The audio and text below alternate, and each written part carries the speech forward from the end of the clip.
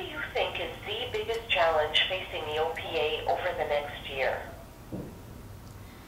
Well, it's the continuing, I think it's going to be money that's going to be an issue for continuing to fund the MicroFIT contracts, because the reviews are going to keep lowering the contract rate. One will is to fund the MicroFIT. Yeah, that's their main, for me, that's what I see as their main challenge, to be able to rationalize continuing the funding for these contracts. Rationalizing the continuing of the funding for these projects. Yeah, because solar energy is still a new, it's, you know, we don't know how much these systems can generate in terms of electricity. It's still in the initial stages. We don't have enough information from the meters to determine whether it is worth the money that's going into it.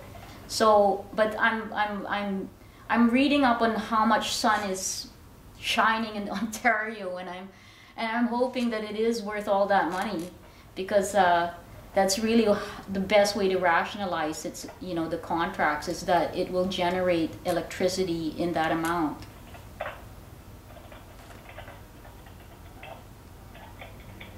And thinking about the Ontario Power Authority, or the OPA, do you strongly agree, somewhat disagree, or strongly disagree that the OPA is credible in what it says about electricity in the province?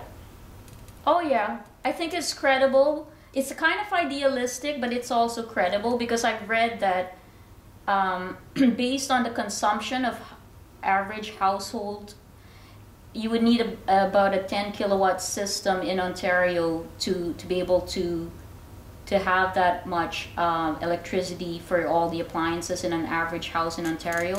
So I think it's, at this point, from what I've read, although I haven't seen all the meter readings or anyone, you know, I mean, like, I think they're credible enough that they must have researched this before inviting the foreign companies to come in.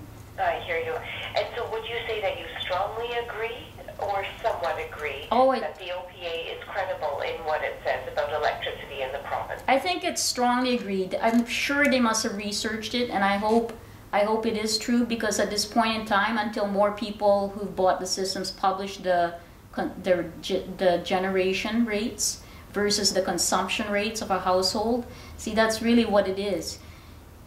Ideally, the generation of electricity will be more than the consumption rate, but from what I've read so far, it's about equal if you have a 10 kilowatt system.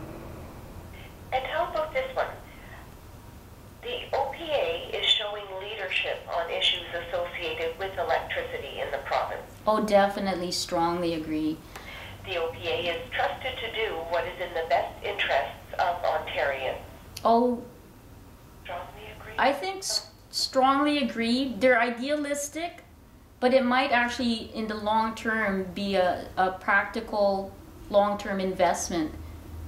It's kind of, at this point in time, we would need to get more technical, practical information on the solar and the wind projects, how much electricity is being generated. But I think at this point, yeah, I would say strongly agree that they must have done some research on this. It's not just like, oh, let's fund the system and then there's not enough electricity being generated. I think based on what I see so far, that they're credible because they did research prior to bringing it in. I hear you.